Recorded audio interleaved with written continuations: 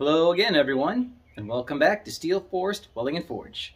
Today is going to be another how-to video on some of the basic blacksmithing techniques. Today we're going to cover twisting, and for this video we're going to be twisting this piece of metal that I have here prepared for our demo today.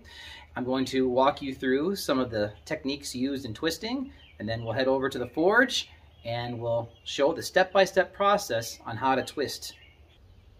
Alright guys, we're going to go ahead and cover some of the techniques used in twisting and blacksmithing. Now I'm sure some of you have heard the saying, strike while the iron's hot. Well, that harkens back to an old blacksmithing saying, and really all it means is when you get something out of the fire, don't screw around. You want to use as much of that heat as you can to save yourself trips back and forth between your forge.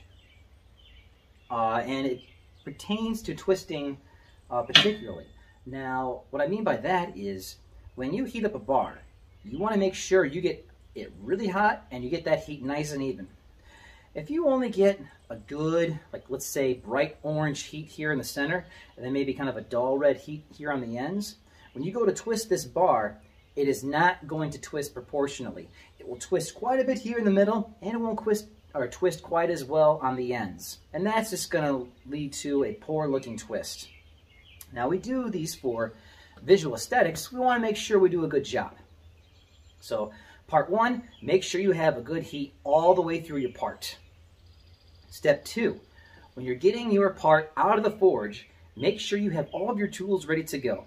And what I mean by that is, right now we're going to be using this post vise to hold my material while I'm twisting it. I want to make sure that I have this vise open and adjusted and ready to go, so when I slip it in here, all I have to do is give this a little crank on the handle and ready to go. So we're going to go ahead and do that. Open this guy up. Get in there so it fits. Right about there, and that's perfect. My handle's facing down. So now I can take this out of the fire, put it in here, give it a quick little crank, and I'm ready to go.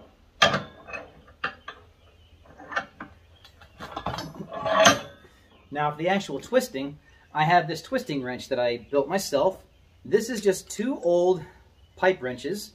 I cut the head off of one and the adjustable part, welded the handle onto the head of another one. Now what I can do is that I can adjust this according to the different size material I have and use it to twist virtually anything. I'm going to go ahead and take this guy, open it up so that I have a nice tight fit on my part. So again, I can come in here and just twist right away. You don't want to have a super tight fit on this guy. You just getting it in and out will be kind of tough.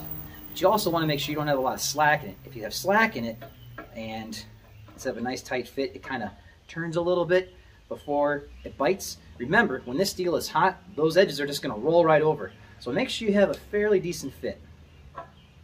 Alright, so that's fitted up. Clamps ready to go. Let's go ahead and put this guy in the fire and give it a twist.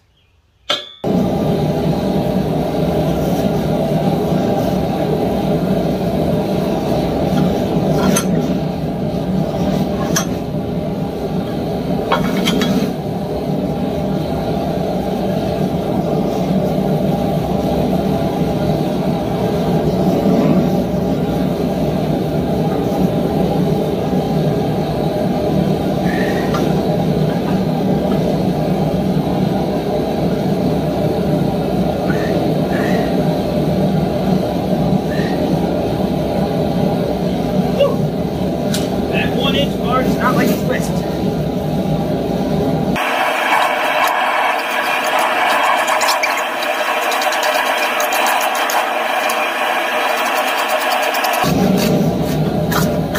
Really good brushing while it's still nice and hot.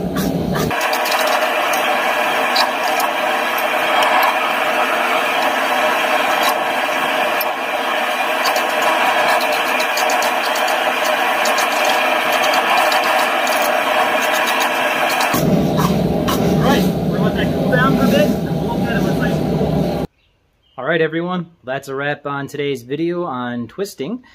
Thank you for watching. If you could please like and subscribe this video, it would help me an awful lot. Here is our end results.